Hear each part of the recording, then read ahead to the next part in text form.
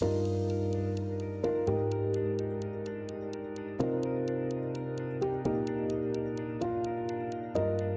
questioning people, like in health-related workplace and police investigations, it's important to elicit accurate accounts of their experiences.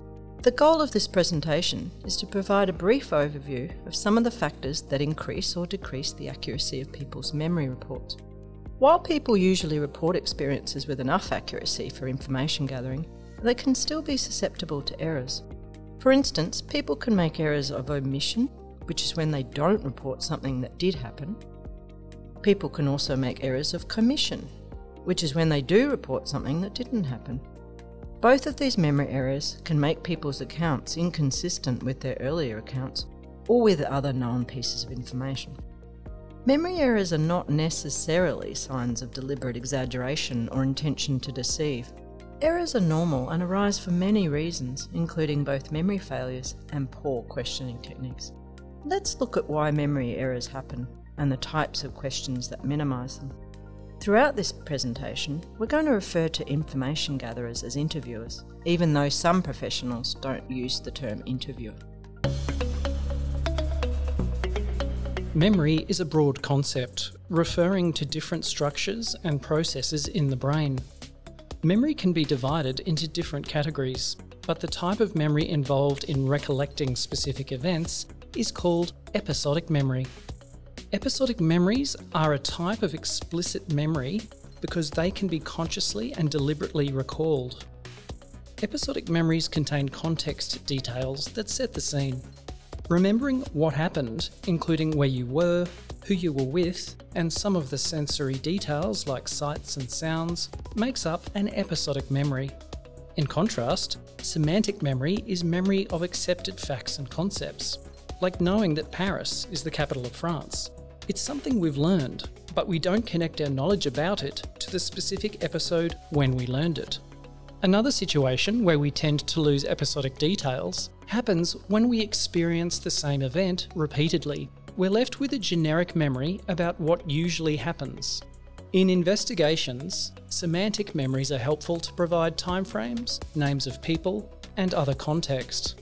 Generic memories may provide an overall picture of someone's experiences. But episodic memories are the most relevant when the focus is on understanding what happened in a specific event.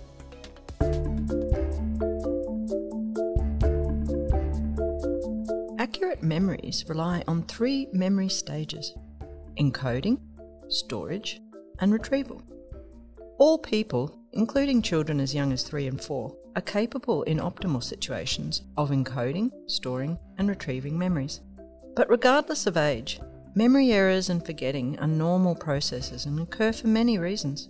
What eventually gets recalled is affected by circumstances during the 3 memory stages. If there is a breakdown during any of these, memory errors can arise. Let's explore each of the stages. The encoding stage begins when a person's brain captures an experience via sensations from one or more sensory systems. Not everything gets encoded. There are many factors that affect how well someone encodes event details, including the person's developmental level, their expectations, including prior knowledge and stereotypes, their levels of stress, and situational factors like for how long and how many times they've been exposed to an event, and the lighting and the physical distance from the event. What the brain captures is also limited to what someone pays attention to. We pay less attention to details that we don't understand, details that aren't distinctive to us, and those that aren't central to the experience. Details that aren't central are called peripheral. Peripheral details don't explain what happened, but they might include things like the date and time, the weather that day, what people were wearing, and so on. Of course, what is distinctive, peripheral, or central depends on the viewer and the situation. In a natural disaster, for example, the weather is very central. Central details are, in some way, distinctive or salient, and usually encoded and remembered well. These can include details that were stressful or traumatic in nature because such details typically command attention. The perceived experience translates into a memory trace for storage. Memory errors can arise from storage processes too. Not all encoded memories get stored, and not all memories initially stored will be retained. Often, without our awareness, our brain decides which memories should be kept and which ones aren't needed anymore. You might remind yourself to turn off the oven once the timer buzzes, but once you've done that, your brain doesn't need to store it in memory. That's why, while you're out shopping, you might suddenly wonder whether you've left the oven on. Details vary in how well they are stored. The peripheral details of a memory fade more quickly than the central ones. A person recalling an experience might remember what happened to them, but forget many of the peripheral details. When experiences are repeated, details that happen the same way each time are retained very well, but the details that change don't stay as tightly connected to the experience. During the storage stage of memory, the memory trace gets consolidated. Consolidation is the process where a temporary memory becomes a more stable, longer-lasting one. Details that are central or experienced routinely are more likely to be part of the consolidated trace than details that are peripheral or changeable. This is also true for details that are rehearsed through thinking, talking, or hearing about them. In summary, memory for details that are not central, not experienced routinely, and not rehearsed will fade over time. The brain makes connections between new information and existing knowledge. This helps memory storage and also access at retrieval. At the retrieval stage, a person recognises information or recalls a remembered experience. This retrieval can lead to recall of other associated memories, potentially leading to another and another and another. Memory errors can arise at the retrieval stage when a rememberer attempts to fill in gaps to create the illusion of a complete memory. That's why psychologists typically describe memory as reconstructive. Reconstructive memory means that our memories of experiences are not perfect reproductions of what happened. They don't work like a video recording. Instead, when people remember, they unconsciously recreate a version of the experience by drawing on information from many sources and merging it to create a memory that seems to make sense. Sometimes reconstruction creates a false memory. The information itself can be false, or the information is true only in isolation and not in conjunction with the rest of the memory. For example, when you reconstruct a memory of your birthday party with your brother there, when in fact he couldn't get there that year. People might complete a memory based on their semantic knowledge, like using a general assumption about traffic accidents to fill in missing bits of information when recalling a fender bender. Another potential source of error is previous experience with similar events. For example, when a victim of repeated domestic violence recalls the most recent occurrence of abuse, it is possible that their report includes details from earlier experiences. They might also confuse parts of their experiences with information from outside sources like books, TV, and conversations with other people. Regardless of where memory errors come from, when a person reconstructs a memory, their account of an experience has the potential to become distorted and inaccurate. In many parts of our lives, reconstruction errors don't matter. When we tell a friend about the wedding we went to on the weekend, we focus on social goals like sharing an entertaining story. If a few details were wrong or the order is mixed up, it doesn't have any negative consequences. But for interviewers or investigators, memory errors can lead to inappropriate conclusions. A breakdown in memory processing isn't the only reason people make errors. People may feel unmotivated or unsafe to report experiences, and interviewers may not ask the best questions, which can compound errors. The retrieval stage is the one where interviewers have the most control over memory accuracy. Interviewers can use techniques that affect a person's willingness and ability to give a complete and accurate account of their experiences. One of the most important factors that help people report experiences is the type of questions asked of them. Open-ended questions, such as "tell me everything that happened, what happened then," encourage recall memory and elaborate narrative responses.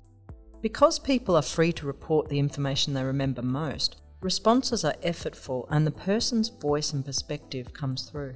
The process of searching memory in response to open-ended questions can lead to other memories being triggered, creating a domino effect where more and more memories emerge.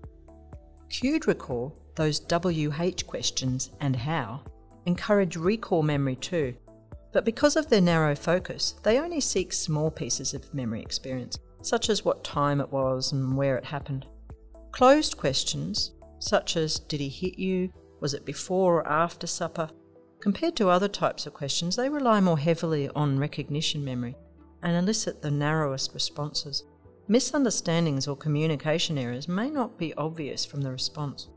Cued recall and closed questions are specific questions because they tell people what specific information is expected. Specific questions are also less likely to make people feel heard and valued compared to open-ended questions. The danger of specific questions lies in their specificity. Because the questions contain details, sometimes details a person didn't encode or doesn't remember, they can lead to guessing without a careful memory search.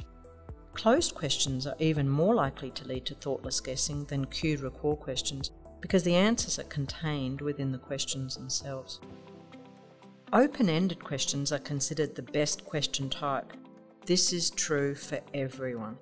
When questioned in an open-ended manner, all people, including vulnerable people such as children and those with complex communication needs, respond with higher accuracy compared to other question types. However, this is only true when they are simply worded and non-leading. Any question type can produce errors if it is not clearly understood or if it contains incorrect or leading information. Leading questions raise information that a rememberer has not introduced. It could be true information or it could be false. False leading or misleading information can damage someone's memory, their report of the memory, or both. And the interviewer's behaviour, such as the manner, tone, or response, can also influence an answer. For example, using coercive questioning techniques like peer pressure, bribery, criticising, or disputing a response can compel a person to give answers they don't agree with or remember happening. This, in turn, heightens a person's risk of making memory errors. While it is important to understand why and how memory errors arise, it can be difficult to spot them. People are not generally aware they are making errors and can be quite confident when they make them. And even when you know an error has occurred, it's hard to know what caused it. The reasons are likely to differ from situation to situation. The interviewer's job is to bring out the best of the interviewee with the most effective questions. Any person, including vulnerable people, can provide accurate accounts when interviewers ask non-leading, open-ended questions, giving people the space to tell what happened without being pressured to give certain answers.